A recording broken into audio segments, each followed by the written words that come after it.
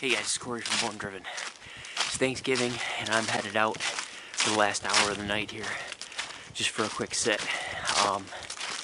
There's a big woods that's going to be off to my west where the deer like to bed in, and usually the field I'm hunting on the edge of is a cut bean or cornfield, but the farmer was able to get his corn or beans off this year and then plow the field in, so it's not going to be as good as it has been in previous years, but there's a little finger of pine trees that go out into the field, and the deer are coming out of that woods and walking down the edge of it, heading over to a cornfield that's across the road. So I'm going to see if I can set up on them. I put a pop-up blind up about a week ago to let them get used to it, and looked like they were moving through. So I'm going to go back there and see what happens.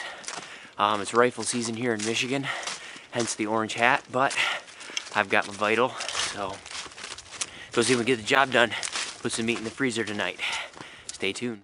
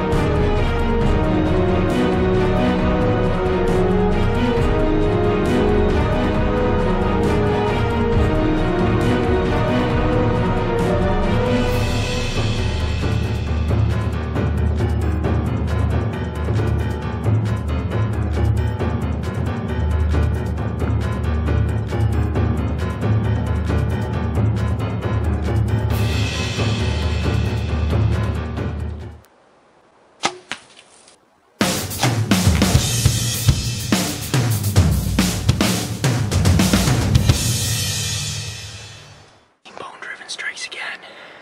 I think we just put some freezer meat away. It's Thanksgiving night.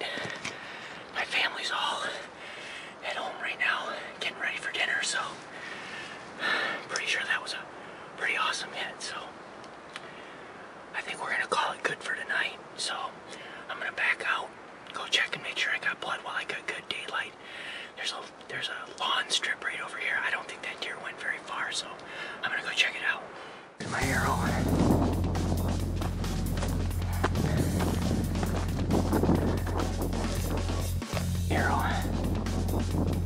I can't imagine that deer went very far. It looked like a pretty good hit.